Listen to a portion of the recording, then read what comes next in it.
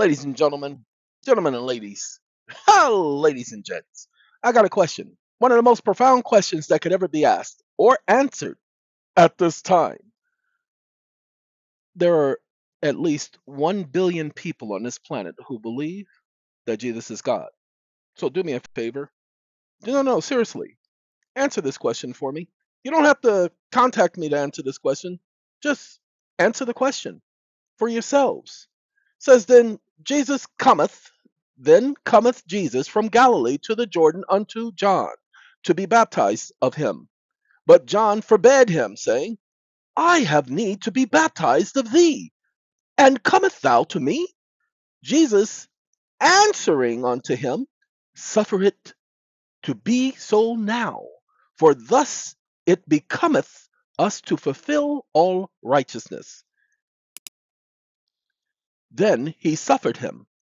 And Jesus, when he was baptized, went up, or straight away out of the water, and lo, the heavens were opened unto him, and he saw the Spirit of God descending like a dove, and lightning upon him. Ladies and gentlemen, that is the King James Version of the scriptures. What we're going to do is we're going to go ahead and read Rotherham. Yes, that's the unique part. Does Rotherham? Yes, Rotherham does have Matthew. Where you at, Matthew? The Gospel according to Matthew. And we're going to go to the 3rd chapter. And the reason why we're doing this is because, like I said, there are 1 billion people on this planet who believe that Jesus is God. So let's do this because they believe in the Father, the Son, and the Holy Spirit all being one. Here we have Jesus on earth, the Holy Spirit coming down out of the heavens, and God in the heavens. 3 distinct entities in 3 distinct places at the exact same moment. Now, people say, well, that's not enough. Of course it is. Because, well, you'll see in a second. It says, but Jesus answering unto him, Suffer me even now, and thus it becometh us to fulfill all righteousness. Then he suffered him. We'll get you to understand what it means by suffer. Because it doesn't mean, oh, he's suffering, oh, he's in pain. That's not that type of suffering. And Jesus, having been immersed, straight away went up from the water. See, baptism is not no sprinkling of water on nobody's head. It is a complete immersion of the body. That's why it says immersed, complete immersion. Straight away from the water, and lo, the heavens were opened to him. And he saw the Spirit of God descending like a dove coming upon him. It didn't say, and he saw his spirit. It says he saw the Spirit of God descending upon him. I didn't write this, people. Then it says, and lo, a voice out of heaven saying, This is my son. He didn't say, This is me in the flesh incarnated. No, he said, This is my son, the beloved, in whom I delight. But there are billions of people who know this, who have read this hundreds of times, some of them thousands of times, and it is spoken of in their churches. And yet they still profess to contradict this, to believe contrary to what it says. Now, again, I didn't write this, okay? It's not my writing. So we're going to go to what's known as the study Bible. And we're going to go, it's called the study Bible for a reason. That's because it's got all them references and everything in it. Okay, and we can go to Matthew, the 3rd chapter. Yeah, this is it right here. And we got to go to 3rd again. We can go to the 4th because the 4th we can just scroll up to the 3rd. So we're going to start with verse 14. But the latter tried to prevent him, saying, I am the one who needs to be baptized by you. And are you coming to me? Jesus replied to him, Let it be this way, let it be this time, for in that way it is suitable for us to carry out all that is righteous. Then he quit preventing him. You see, preventing or suffering. He stopped preventing him. Okay, after being baptized, you see, if Jesus was God, who did he get baptized in the name of? Sorry. Why would God get baptized? Not, hey, my bad. I'm going to continue. Jesus immediately came up from the water, and look, the heavens were opened up. And he saw God's spirit descending like a dove and coming upon him. Is this where they merged together and did the Wonder Twin powers? No. Let's continue. Look, also a voice from the heavens said, "This is my son." You notice how they all say the same thing? This is my son. Not this is me. Not this is, you're just another part of me. Dun, dun, dun, dun, dun. Dun, dun, dun, dun, dun, dun, dun. Oh, I'm sorry, apologize. The beloved whom I have approved. Again, ladies and gentlemen, this is not Jesus calling him his son. Now this is why it's a study Bible. It's a reference right here. 2:7. Let me proclaim the decree of Jehovah. He said to me, "You are my son. Today I have become your father." It was a prophecy, people, that he would send his son to the earth, that his son would be anointed with Holy Spirit. That was the prophecy. That was what was being fulfilled at that point. Wait, hold on. Let me, I apologize. Uh I went to the wrong one. Let me show it to you because it tells us just before this, but nobody pays attention. Okay? Nobody pays attention. That will go, well, we'll go right about, do we go here? Well, we'll go here. It says, this is in fact the one spoken of through Isaiah the prophet, saying, "In these words, a voice of one calling out in the wilderness, prepare the way of Jehovah and make his road straight." Now John was clothed in camel's hair and a leather belt around his waist, and his food was locusts and wild honey. Ladies and gentlemen, these were prophecies that were being fulfilled. Not only this being fulfilled as prophecy, but we also have the section up here where, and Herod had died. Look, Jehovah's angel appeared in a dream to Joseph in Egypt, saying, "Get up, take the young child and its mother, and go into the land of Israel, for those who were seeking the life of the young child are dead." So he got up and took the young child and the child's mother, and he entered into the land of Israel. But hearing that Archelaus ruled in Judea instead of his father Herod, he was afraid to go there. Moreover, being given divine warning in a dream, he withdrew into the territory of Galilee, and he came and he settled in a city named Nazareth in order to fulfill what was spoken through the prophets. He will be called a Nazarene. Ladies and gentlemen, I'm bringing up this point. We're going to go to Isaiah. And Isaiah says, "A twig will grow from the stump of Jesse, and a sprout from the roots will bear fruit." Now that's one. Got to go to the second one. Hold on now. Just wait a minute. Oh, I lost it. We don't want, yeah, we got Nazarene. Give me 1 second. I need the 52, 53.2. He will come up like a twig before him, like the root out of a parched land. That's the reference to the previous scripture. No stately form will he have, nor any splendor. And when we see him, his appearance does not draw us to him. This chapter 53 is a prophecy that Jesus fulfilled. There are several things in this that he fulfilled, including how he healed other people's wounds, okay? How he bore the punishments for the people, how he was crushed for the people's errors and crushed for the people's transgressions. That's what he came to do. Now, for those of you who are staying on to this point, listening to this, the only reason why I bring that to your attention, because I was just going over it this morning. I actually read over that this morning, and I realized, see, this thing says I have 31 trackers. We'll talk about this in a second. But I realized, I said, wait a minute.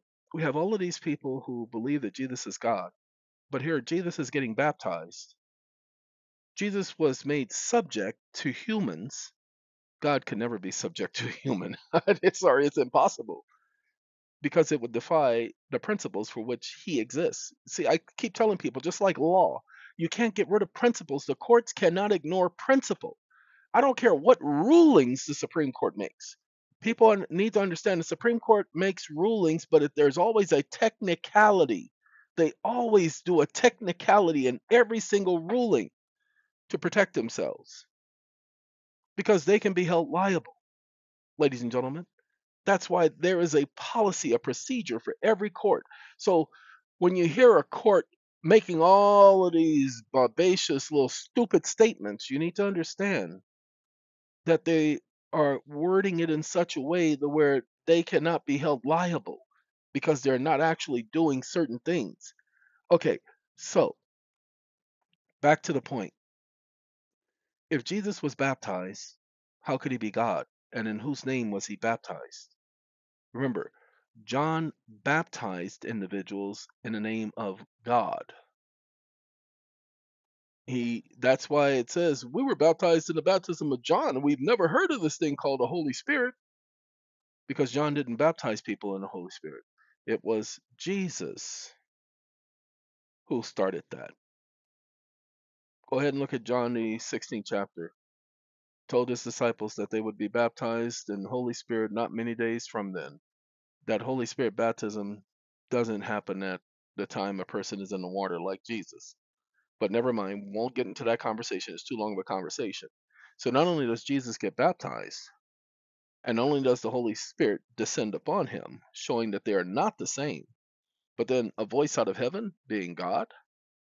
But we have individuals who believe that all three are the same, and they don't seem to understand the Bible never contradicts itself. If there's a contradiction, that means that someone has taken and changed the wording, because the Bible has never contradicted itself. I had somebody tell me the other day, I'm sorry, I got to open it again. He told me that there were two creation accounts. And I'm like, huh? Yeah, he said there are two creation accounts. I said, really? I said, you need to show me that because I never heard that before, ladies and gentlemen. I never heard that before. And then as he started talking and he started mentioning things about this account right here, okay, let me show you why people think there are two. And this one right here, okay, this thing says outline of contents. So, chapter one, and this is the easiest way to show it to you. Chapter one, verses 1 and 2 only talks about the creation of the heavens and the earth. So, the sun is already there, the stars are already there, and the heavens, all of the planets are already there. But now we got epochs. Hoo-wee, the 6 days start here. This is not the first day, the creation of the heavens and the earth. This is just showing you what happened in the beginning. Okay, that's why it says in the beginning, God created the heavens and the earth. This is an outline. This shows you what happened on each day, but this is not telling you that this happened and this happened and this happened and giving you a chronological order. Then chapter 2, pay attention. Chapter 2 is God resting on the seventh day, and he's still in that 7-day rest. Yes, because it's longer than 7 days, people. He created days for the earth. His days are longer. His days are at least 1,000 years long. Okay, then it shows how he created everything. He now puts man and woman in the garden, and then he forms man out of the dust of the garden. Well, no, he prepares the garden for him. Sorry. See, man and woman in the garden, but he prepares the garden for him. That's why it's 5 through 25. Then verse number 7 is where he creates man out of dust and stuff. So this is an outline. So let's show you how Genesis is an outline within and of itself. In the beginning, God created the heavens and the earth. This is completely separate from the rest. This has nothing to do with this, or this. Then it says now, meaning time interval. Now shows that there is a time interval. Now denotes time. Here and now. Okay. Now denotes time. So that means that there is a period of time between these two. That's why that word is being used. The earth was formless and desolate, and there was darkness upon the surface of the watery deep. So the earth is already here, but everybody thinks that it was completely covered in water. That's not true. there were mountains and there was volcanics and eruptions and all of that stuff. Well, anyway, that's the first chapter. Now, when we get to the bottom of the first chapter, when we're going to get to the good part, we get to the second chapter. It says, thus the heavens and the earth and everything in them were completed. Okay, so guess what? This is not a continuation of chapter one. This is letting you know what was to have taken place next. God was going to rest. He was going to rest from all of the work that he has created with respects the earth, not respects the heavens, but the earth. Then number 4 says, this is the history of the heavens and the earth. So now we're going to have history of the heaven and the earth. And it tells us, chapter 2, what happened, the prohibition, don't eat from my tree, putting them in the garden, don't eat from my tree, and woman being created after man. And then chapter 3, the first lie, the first sin is somebody lying, okay? And then the eating from the tree, the second sin. And the third sin, the other person eating from the tree. That's the outline. And then the punishment that was pronounced on every single person. You guys just watched that so-called hypocrisy of a trial. Now, I'll tell you this. The idiot shouldn't have lied. He said he wasn't there because the attorneys told him to say he wasn't there. He had no idea. He didn't remember about the recording of the son recording him being in the kennel. So even if he did it, that right there would solidify things. It doesn't prove anything. It just proves he lied. Hey, it just proves he lied.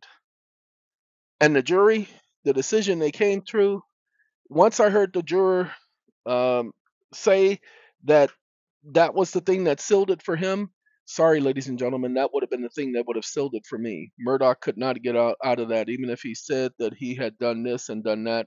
That's how lawyers think.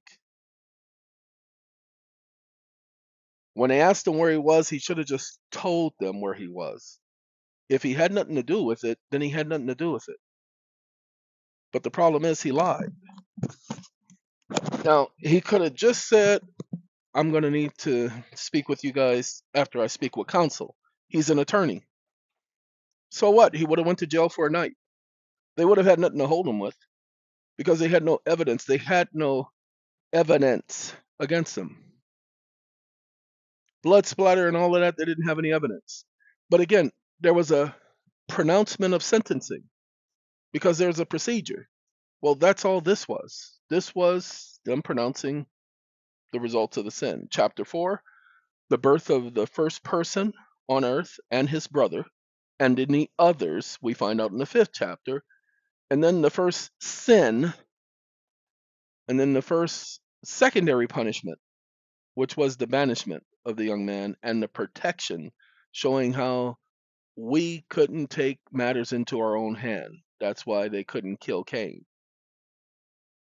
They couldn't take revenge. Remember, he's always said vengeance is his, so that was proving that vengeance is his. Then the 5th chapter. The 5th chapter is the most, in my opinion, one of the most important out of all the chapters, because notice what this says. This is the book of Adam's history. Now, what is Adam's history? All of us. Ladies and gentlemen, we're descendants of Adam. This is the book of his history. But nobody pays attention. From Genesis all the way to Revelation. It has to do with mankind. Okay? Has to do with mankind. This is the book of the history of Adam. Now, as we learn, Adam had other sons and daughters. Okay? It says he became father to a son named Seth, and then he became father to sons and daughters. So when Cain, pay attention, when Cain was alive, Cain had a wife that he would be able to choose from, because then they practiced this method of intermarrying. Why? Because originally there was only two people on the planet. Then there was four. Then it was five. Then it was 9, 10, or 11, 12. We don't know how many other children Adam had, but we know he had enough. Enough for Cain to take a wife. Now, how do we know? Well, watch this.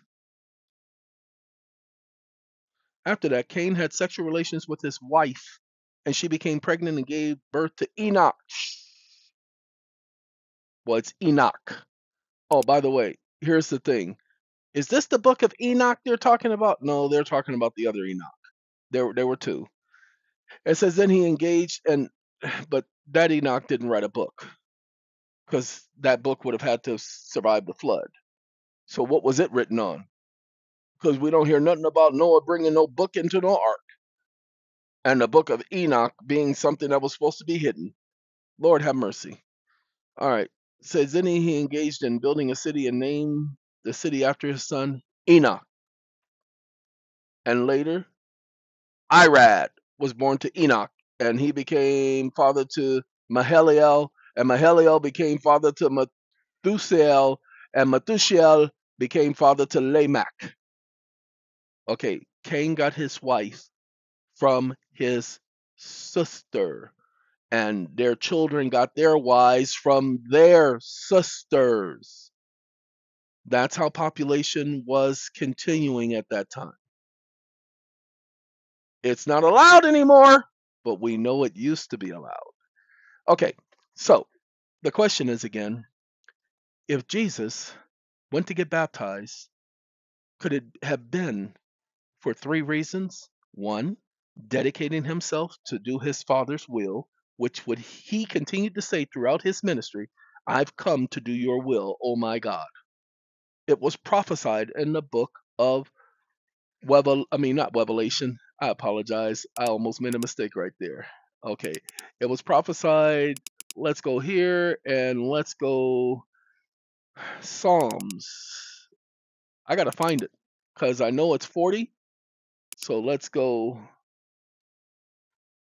40. And I don't want that. I said 40. Okay. Let's see.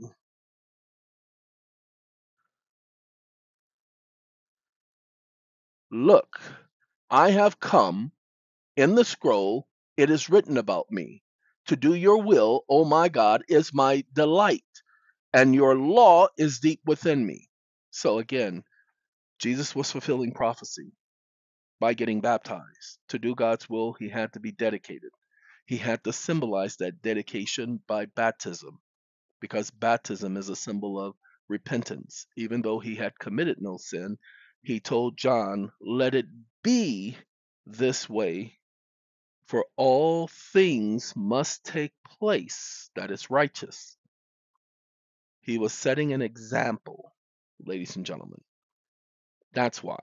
So the question is, if he was God, why would he get baptized? Well, he needed to set an example. No, he did not need to set an example if he was God. But if he was God's son, oh, I'm sorry, to do your will, oh my God, is my delight. How can Jehovah do his own will? Okay. He says, look, I do not restrain my lips, O Jehovah, as you well know. If they're the same person, there'd be no reason for him to say this. Again, this is a prophecy written in scripture at least 1,300 years before he's even born. That was written. So again, there are a billion people on this planet at least who believe that Jesus is God. There has never been any proof of this. They just believe it. And you can't step on another person's beliefs, ladies and gentlemen, because what people believe, if you only believe, okay, what people believe is sometimes so far etched in everything, history, life, everything. Now, I can't stay on because I have work to do this morning, quite a bit of work, believe it or not. And so I have to let you all get back to your day. But again, the question is, if he's God, then why did he get baptized? And in whose name did he get baptized in? And then the Holy Spirit coming down like a dove and it being seen and it not being Jesus. And then God's voice coming out of heaven saying, "This is my son," not "This is me incarnated." You don't see any scriptures talking about the Trinity. The word Trinity doesn't appear in the Bible, but not even the concept of a Trinity appears in the Bible. But it does appear in ancient Mesopotamia. It is a pagan belief of a triune God. Go ahead, you'll see the three-headed statues all the time. The original one was Nimrod, the mighty hunter, the warrior, and the king. Nimrod. If you don't know who Nimrod is, do some research on Nimrod because you'll see that's where the Trinity and the cross comes from. But I didn't. Hey, don't take my word for it. Go do your own research. Y'all know how things are here on this channel. I don't tell y'all what to think. I show you everything. Now, I'm not going to show you the thing about Nimrod. Oh, no, no. Go do your own research on Nimrod. Okay? You get to understand. Do your own research on the origins of the Trinity. No, oh snap. Sorry. Y'all has no idea. I'm going to have to pause y'all for a second. We're going to ask Kev.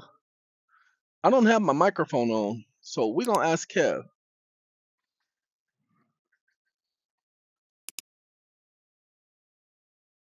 Oh, come on. Give me a new one. Hold on. There we go. And we're going to do what is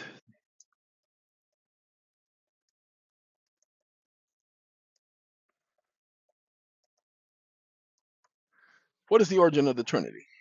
Is what I asked him.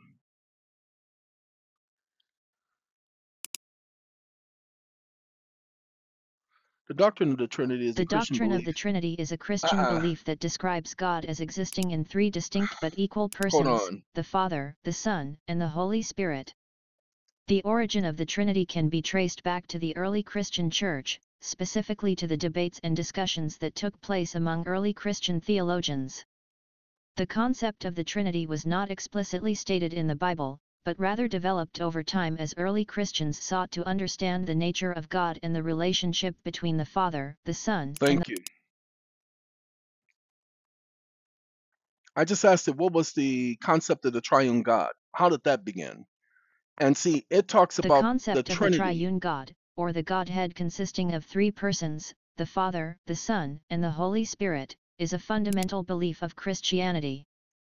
Its origin can be traced back to the teachings of Jesus Christ and the writings of the early Christian Church. In the New Testament, Jesus often referred to God as his Father and spoke of the Holy Spirit as a separate entity. For example, in the Gospel of Matthew, Jesus commands his followers to baptize people in the name of the Father and of the Son and of the Holy Spirit, Matthew 28:19.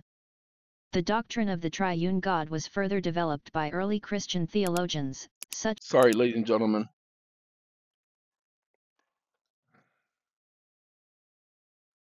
Now, see, he's There is saying no that there evidence is to no suggest that the evidence. concept of the triune God originated. Hold on.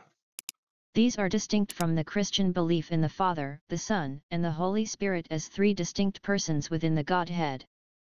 It is important to note that while the Christian doctrine of the triune. We're not going to do that. I am looking for.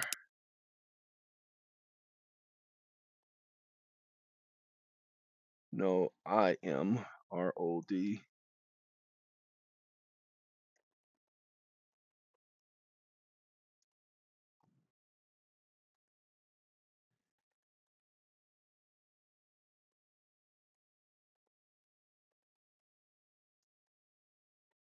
Come on now, get your letters together.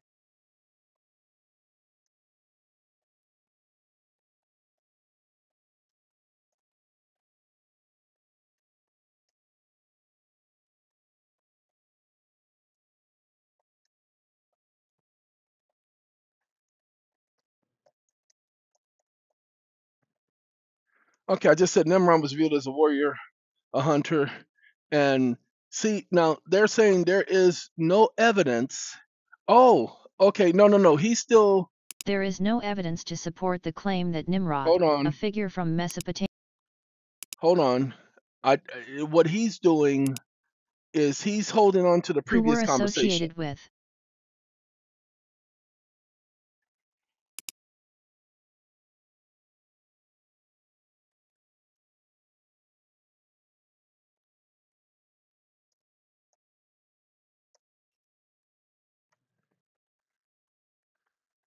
Come on, hurry up. You got all day. All right, please let me know how I can assist you. And if he talks about the Christianity thing, There is a claim in some ancient texts and theories that Nimrod, a figure from Mesopotamian mythology, was viewed as a triune god by some people in ancient times. The claim suggests that Nimrod was worshipped as a okay. The idea that Nimrod, a figure from Mesopotamian mythology, was viewed as a triune god is a disputed and controversial claim. I wonder While why. some scholars have suggested that Nimrod was associated with certain Mesopotamian deities, there is no clear evidence to support the idea that he was worshipped as a god or seen as a triune deity. He was In the considered a son Bible, of God. Nimrod is described as a mighty hunter and the founder of the city of Babel, but there is no mention of him being worshipped as a god or revered as a deity. Some scholars have suggested that the association of Nimrod with hunting, warfare, and kingship may have influenced later ideas about triune gods or divine trinities in other cultures. Thank you. However, Thank you. So what it's trying to do is it's trying to be PC. And that's what the system normally does, is that PC stuff. What do we mean by PC? It likes to be politically correct. It doesn't want to hit the nail on the head. And I am sorry that the system, now this tells me it's found 31 tracers, so we'll talk about this in a second. I have a hard time with it being politically correct because that's how they programmed it, because that's what man does. Instead, because it would offend too many people if it were like me, literal, straight to the point, without mincing any words. Yes, it's very hard for me to mince my words and to reshape it to account for people's feelings. Like I said, I learned tact when I was about 14 years old, 15 years old. I learned the word tact. I learned the understanding and meaning of tact. Very difficult for me because I've always been logical. I've always said things exactly the way it is. My mother knew it when I was a kid. Okay, my mother understood that that was my thought process, that I've always been that way. I didn't teach myself how to be that way. That was the mindset. I always said things straight like it was. A lot of people got offended. I got my beat so many times when I was a child because I would just tell people the way things were. Okay, sorry. Call it a flaw if you will, but it is the way it ain't. Now, with that being said, we're going to talk about this program right here. Super anti-spyware scan results. Super anti-spyware. Ladies and gentlemen, I don't know the company. I just found this software, but I like it. It's found, and I got to close this because it don't like for these things to be open. It's found 31 different trackers on my system. So we're going to go continue. Watch this. And they're all going to be web-based trackers. All of them. You're going to see Google, Chrome, Google Chrome, Google Chrome, and this one is just an actual plugin. Okay? You guys have got to do this for yourselves because you don't need nobody tracking y'all. And I have a friend that I just was talking to. A young man told me that there is a vehicle that they have that they leased, and he wanted to know how does he go about holding on to that vehicle because he knows that he can write an instrument for it. And I told him first you need to remove the tracker. He said the tracker? Yeah, like the no, that's the clapper. I said the trapper. Okay. So, ladies and gentlemen, he was then given a link for Amazon with anti-tracking equipment to locate It's called a tracker detector. And that will locate the tracker that is on vehicles.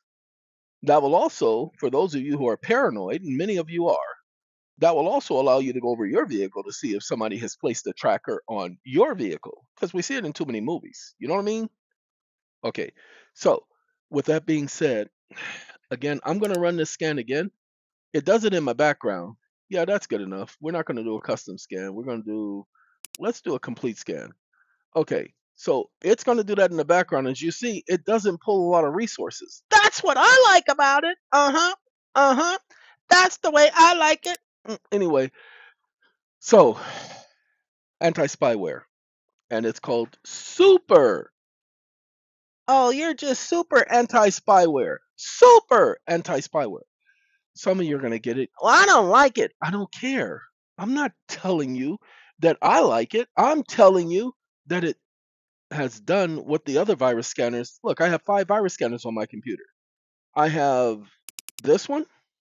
I have this one. I have this one. And I can't see the other ones, but this is WebRoot. WebRoot does all right. And, oh, come on. 360 total security. And then we have the Windows Defender. And I forgot the other one. Oh, Malware Bytes. Malware Bytes. And then we have Advanced Systems Care. None of them conflict. That's why you don't hear me making any complaints about the computer. And one is supposed to catch the other's mistakes. And thus, having this way, ladies and gentlemen, the way it is the anti-spyware has picked up on things that they didn't. Look, I have to go, so we will talk later. Give me 1 second. So have a good day, have a good night, have a good life. Goodbye.